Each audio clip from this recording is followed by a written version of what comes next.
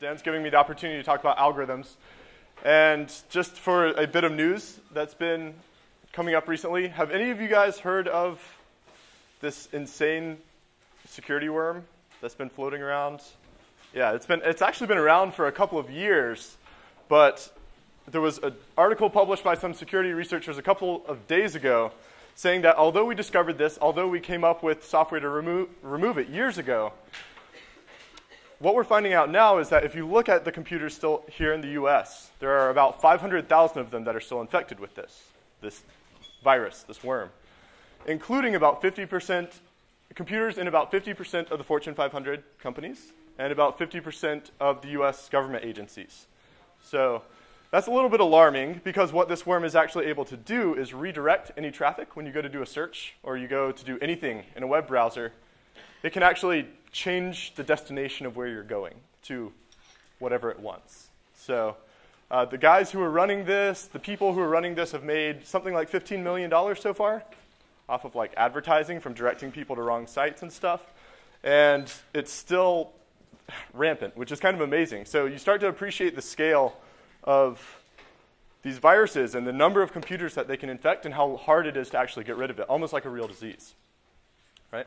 So we'll be talking more about security-related stuff later. If you have any questions, feel free to talk after class. And I've got a video for you.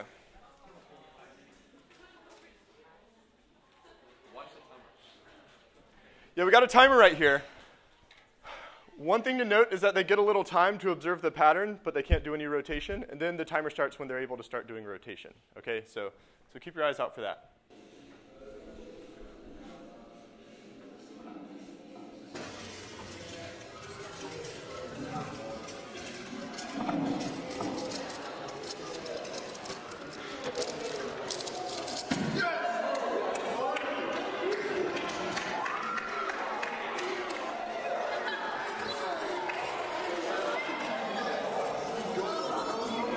And then they spend like the next 20 seconds congratulating him for, setting a world record at 15 years of age. Interesting fact, he actually bought his first Rubik's Cube like 2 years before doing this. So you can still do it, guys. Hang in there. Anyway, so how many people here think he was just randomly spinning that Rubik's Cube? That's what it looks like, but how many people actually think that? Nobody. Okay. How many people think there may have been some sort of pattern to what he was doing? Let's see it. Wonderful. Okay, wonderful. There's actually a name for that pattern. Does anyone know? Oh, very good. Okay, you're ahead of me. Yes, so there's a name for the particular rotation pattern he was using that I don't remember right now, but if you Google it, you can find it.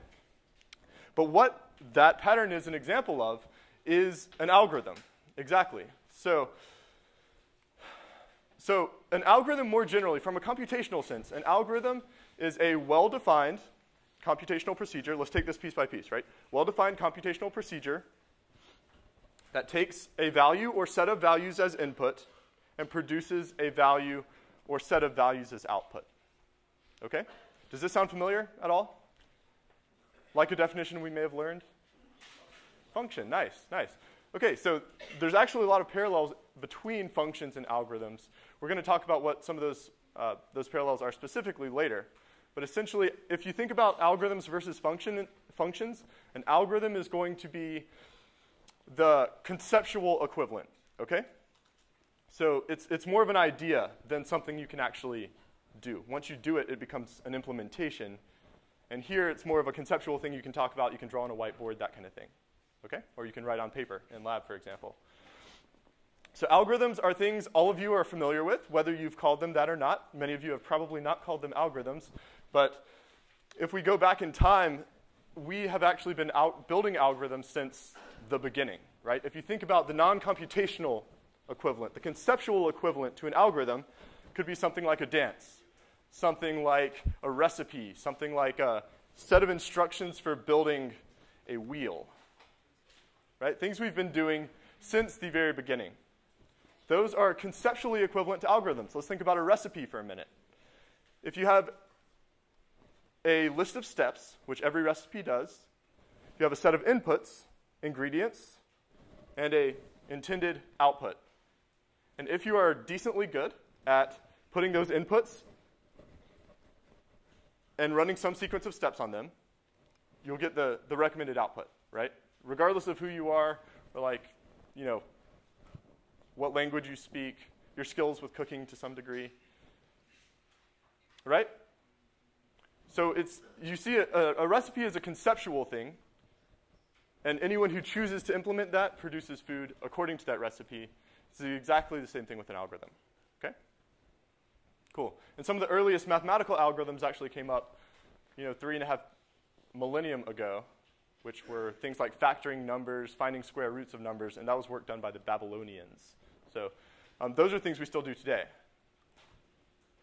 So let's think about some algorithms that you guys are already familiar with and actually use, right? Multiplication, human multiplication, which is different than machine multiplication. But if you get two numbers that you need to multiply, I bet everyone in here can multiply them, right? By hand. Just doing that little thing you learned back in elementary school, right? What's step one of the multiplication algorithm? Yep, just down, right? Down that right column, we got this.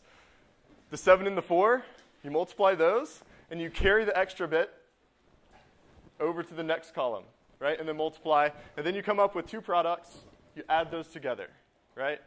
Old school. This is an algorithm. It's a set of steps, two inputs, and it produces an output, right? Raising a number to a power. 3 to the third. Help me out. Nice. Nice.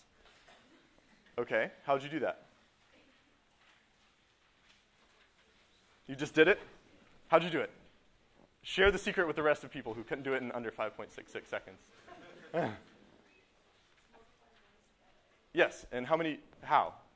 3 to the third. 3 times 3 times 3. That's the way we learned it back in the day. How do you do 100 to the fourth? 100 times 100 times 100 times 100, right?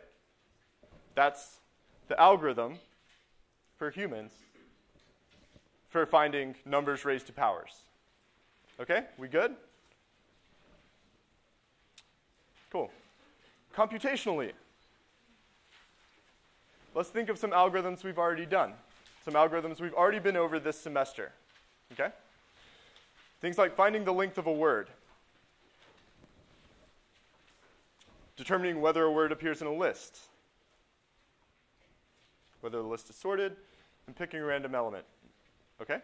Those sorts of things are things that you should be able to start thinking about, maybe not in terms of blocks, but how you would conceptually work through the idea of a list and maybe doing certain things to each element, although it doesn't necessarily have to be in terms of blocks. Let's just hold questions until the break, if that's cool. Okay. So these would be conceptual things, again, that if you build a function would become an implementation of an algorithm in a particular language. Okay? So some commonly used algorithms.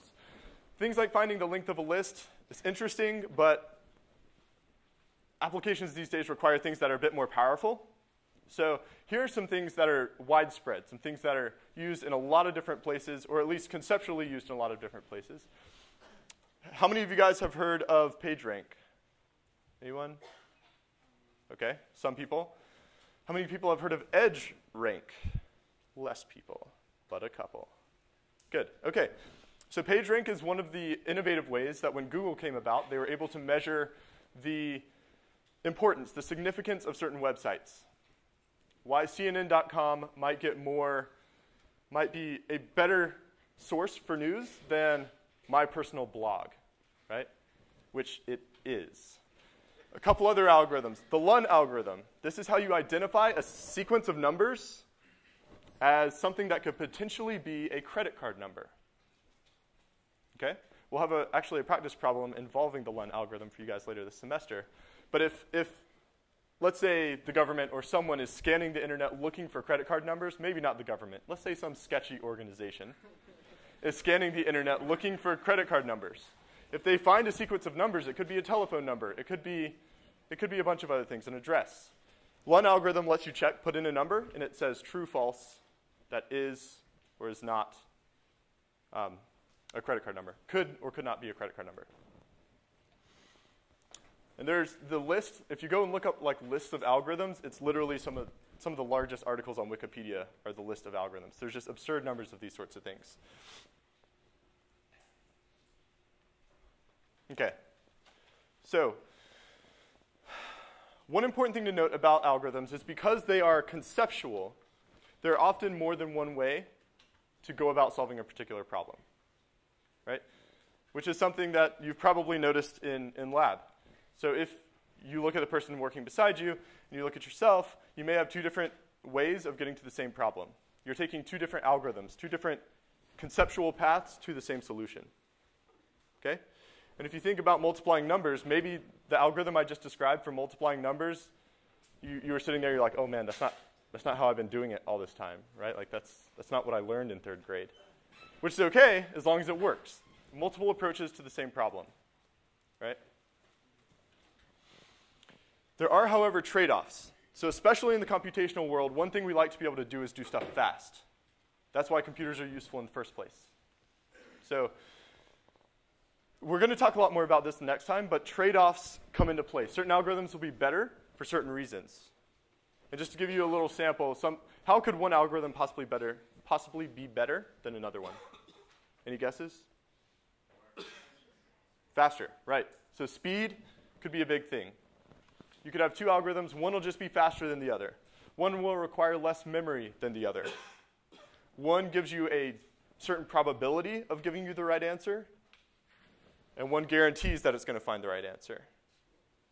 So there's a bunch of different trade-offs that are going to come into play, and depending on your particular application, different algorithms will be a better choice. Cool. Okay. And that'll be actually the subject of next lecture on Wednesday. Cool.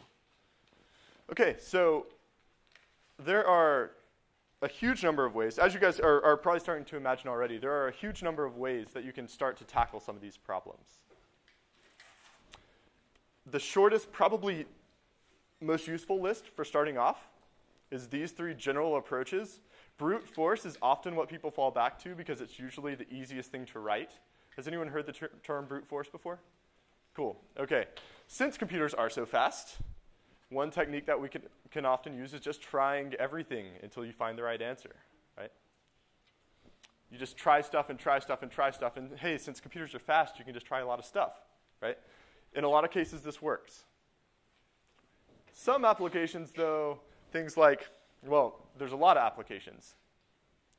Things like trying to create a computer that can play chess amazingly well. Things that trying to predict the weather a week from now. These aren't the kinds of things where you can just try every possibility and hope something will work out, right? A lot of cases, though, brute force is the easiest way to get started on a problem. 2 other approaches are what's referred to as top-down and bottom-up. These are phrases that exist a lot in other areas. So if you consider from an architectural perspective, right, the campus of Stanford versus the campus of Berkeley. One of them is relatively top-down, and one of them is very much bottom-up. Any guesses which might be which?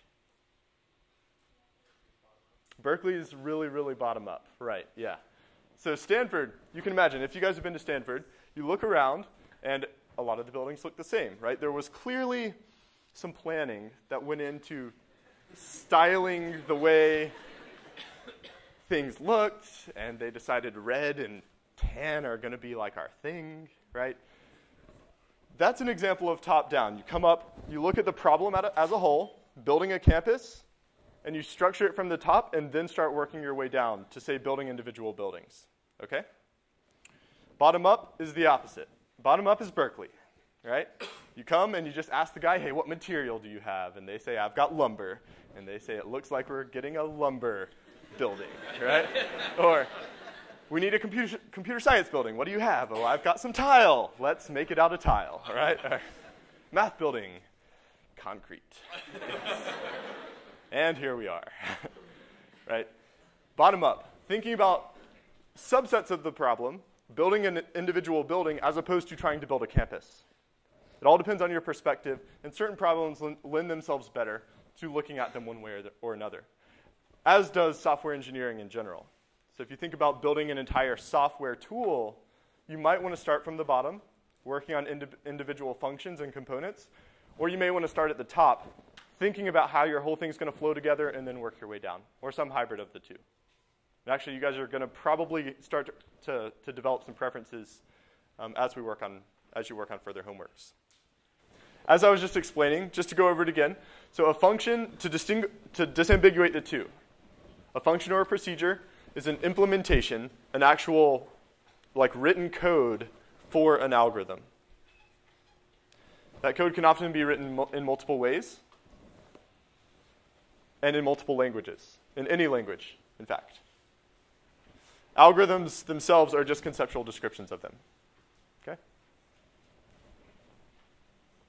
Cool. So here's something we didn't quite have enough time to get to last time, and is always a little bit fun. And this dips into computer theory a little bit. Okay? So buckle up for just a minute. A language, a programming language, BYOB, for example, is Turing complete. Okay? You don't know that phrase yet. Turing complete is a qualification for a language that says it is as powerful, functionally powerful, as any other language that can ever be written for computers as we know them today. Okay? Nothing can be done in any other programming language, Java, C++, Python, any of the languages you've ever heard of, that cannot be done in BYOB. And that is because of this very famous and incredibly important theorem called the Turing completeness theorem. Okay? So if you have a language that is called Turing complete, if it falls into this category of languages that is Turing complete, that means it is just as powerful as all the other languages that are Turing complete, and cannot be more powerful, right? Like a level 5 mutant or something, right? There's nowhere to go. You're at the top. So how do you know if a language is Turing complete? There's an analogy that was made by the author, Alan Turing, whose name I believe has already come up, that discusses a conceptual device called a Turing machine. Okay? And this is an old school VHS tape. Okay? Let's think that. Except it's infinitely long, right? So on either side, it's got an infinite amount of tape, conceptually, again. All you can do with a Turing machine is rotate this tape one way or the other, read data from it, which can be either a 1 or a 0, binary, write data to it, and then operate based on the data you get. Okay? That's all the things you can do. So you can slide around, grab a 1 or a 0 here, slide around, grab a 1 or a 0 here, say, okay, I got a 1 and a 1. What does that mean? And then write the answer somewhere else. Okay? Pretty simple. Pretty powerful. That's a Turing machine. So a Turing machine would be a specific one. So you come up with a Turing machine to multiply two numbers, let's say. Okay? So here it is. Conceptual, so you can't see it.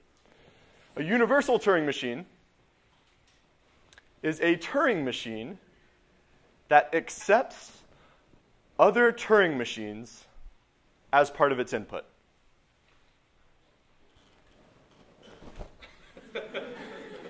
Everybody okay? So you've got a Turing machine, it's got its tapes, and then you've got a universal Turing machine, and you say, here, universal Turing machine, take this Turing machine. Okay? And here's some inputs I want you to pass to it. The universal Turing machine can investigate the one you pass to it, read its tapes, look at what it does, look at its table of operations. So if you pass in the multiplication Turing machine, and it's got all these rules, like if you read a 1 right here, then you should slide to the right 3, and then write. Or you've got all these rules, right? The universal Turing machine can read those and simulate them. That's all it's trying to do, is try and figure out what that thing was doing and then do it. But it can do multiplication for a while, then you take that one out, you put it over here, and then you get the factoring numbers one and you put it in, and the universal Turing machine can run that one too. Okay? So a Turing-complete language is a language that can simulate a universal Turing machine.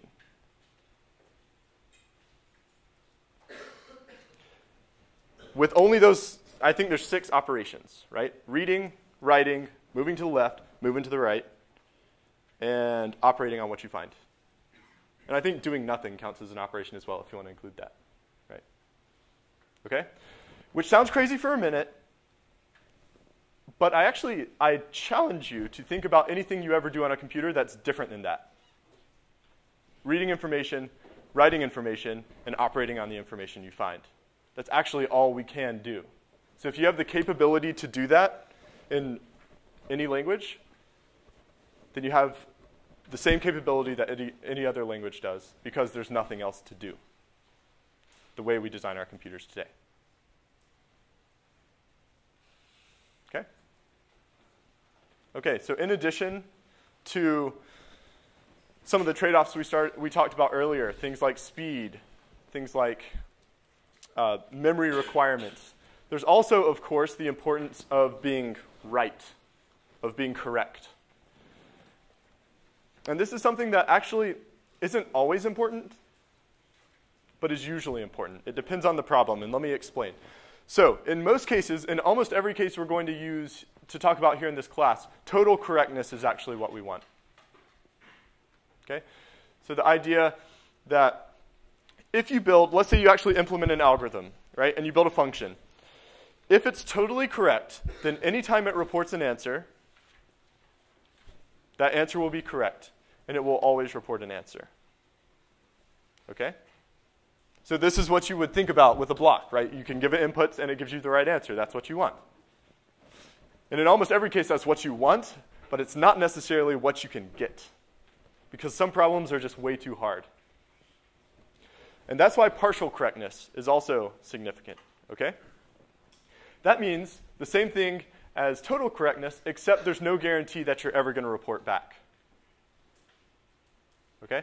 So if I ever give you an answer, it will be right. But I may not ever give you an answer. Okay? That's essentially what it's saying. So for example, let's see. Perfect numbers. Does anyone know what a perfect number is? Ah, nice. Oh, man, someone does. Okay.